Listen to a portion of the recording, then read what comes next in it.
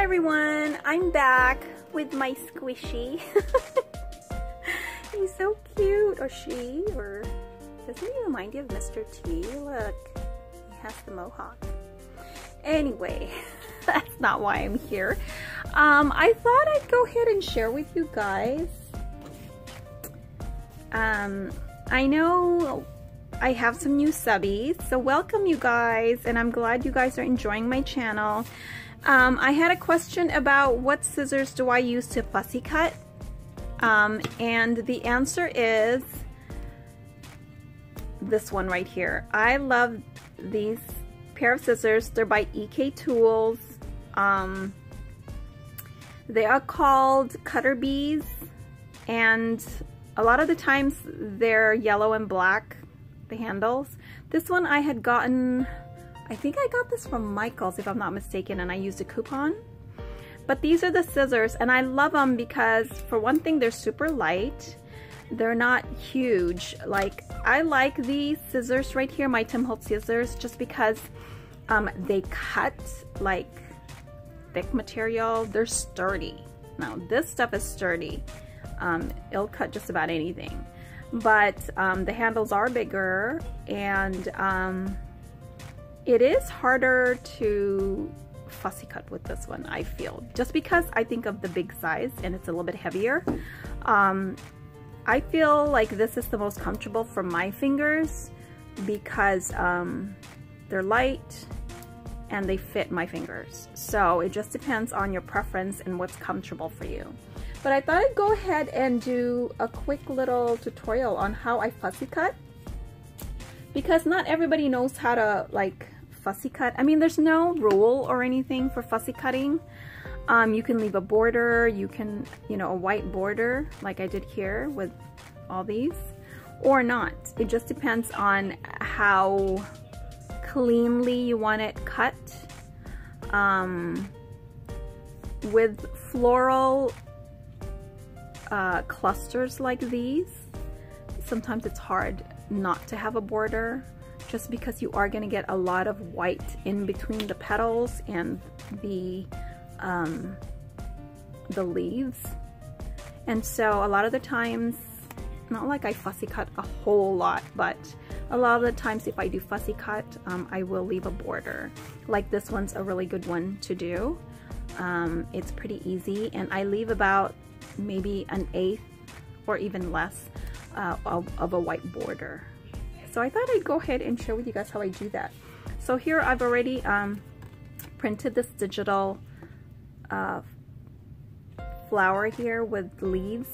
This is the reason I was printing out these florals, was because I'm actually experimenting with the paper that I want to use for digital images, and I decided to finally get the Nina Exact Index cardstock, I think it's called. I got the 110-pound paper. I've known about that paper for a while. It's just that I didn't think it was going to work for my printer, because my HP printer does not take really thick paper, and it's a photo, what is it called? HP Photo Smart? I don't know. It's really designed for photos. And I thought the Nina paper was not gonna fit because it's 110-pound, but I was reading on Amazon. It's kind of a long story, but anyway, it does fit, just to let you know, because it's not as thick as we think it is. So, but that's another video there. So yeah, let's just go ahead and cut this, and I'm just gonna share with you. Let me just move this aside so you can kind of see with a nice background, clear background there, what I'm doing. So when I fussy cut this, I just keep in mind that I'm leaving about that much of a border. Okay, right there. And so what I do is I just go along the image.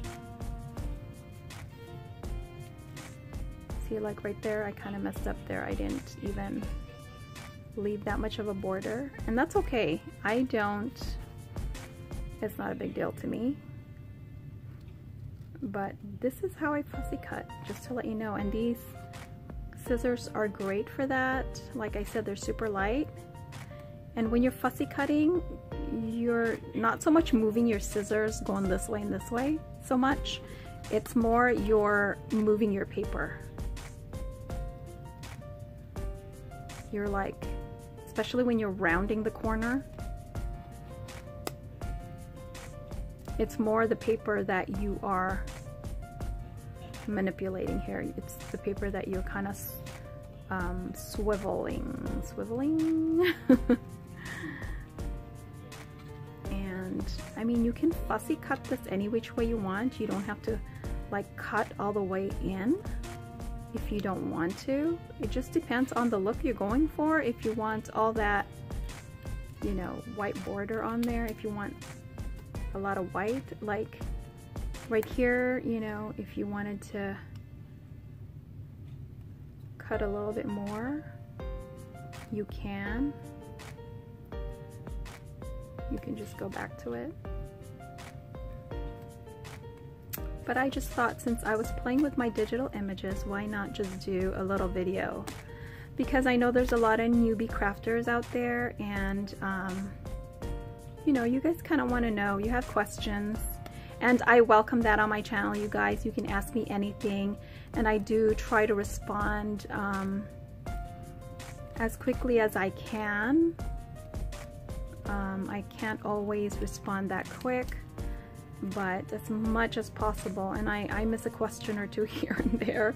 I try not to, but if I don't answer your question, just, you know, go ahead and ask me again, because I probably just, you know, missed it or something, or I forgot to answer it. But I welcome questions, you guys, because, you know, I want to be as helpful to you.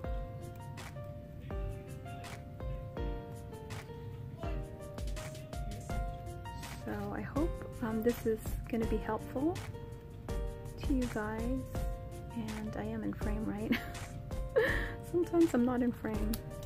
So that's what I do. I just, you know, this one's an, believe me, I mean, it's not gonna, I was gonna say this one's an easy one to cut. Just because it's not as intricate like as this one right here, I think. See how here I just kind of rounded it over here, because I did not want to go through and scallop all those little petals. It just depends on you. If you're cutting out a bunch of these, then you know. And we don't all have the Cricut machine or the Silhouette Cameo, you know, because they are expensive. I have a Cricut, you guys, but I have an old Cricut. In fact, it's a Cricut Cake. I've been meaning to update, but until now I still haven't, just because I don't, I'm so indecisive as to what machine. I was gonna get the Cricut Maker, but the more I think about it, I think it's like too big a machine for me. I don't know, I feel like I'm not really gonna use it to its full potential if I get that one, and it is very pricey at this point. So I don't know, I'm thinking of maybe just getting a Cricut Explorer Air 2, just because, I don't know, I don't know, I'm a little intimidated with the Cricut Maker. I feel like, I don't know, I'm not like, I'm still indecisive. Anyway, see how pretty it comes out? So, and I find it kind of stress relieving actually when I'm fussy cutting. But again, you know, sometimes my fingers hurt, so I can't always fussy cut. But yeah, that's how you fussy cut flowers. Of course, you know, like other things are easy to fussy cut, but these are probably the hardest when you're doing florals. And these are the scissors to use. I like this. So I hope that answers some of your questions. And I hope you find this helpful. So I'll talk to you guys later. Thanks for watching. Bye. So I decided I really didn't like that rounded look right here. So I went back with my scissors and I decided to just scallop those petals.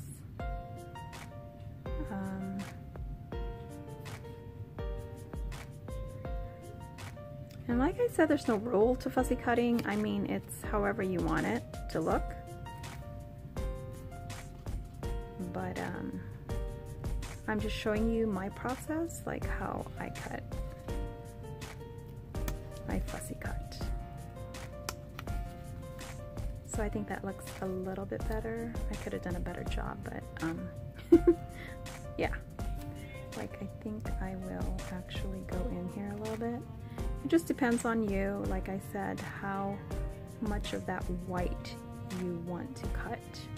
And if you want to cut like really close, then you can. It's up to you. But sometimes when you get die cuts, it's not even cut like that close to the image. You sometimes do get the border. Okay, so that is it. Okay, thanks for watching, guys. Bye.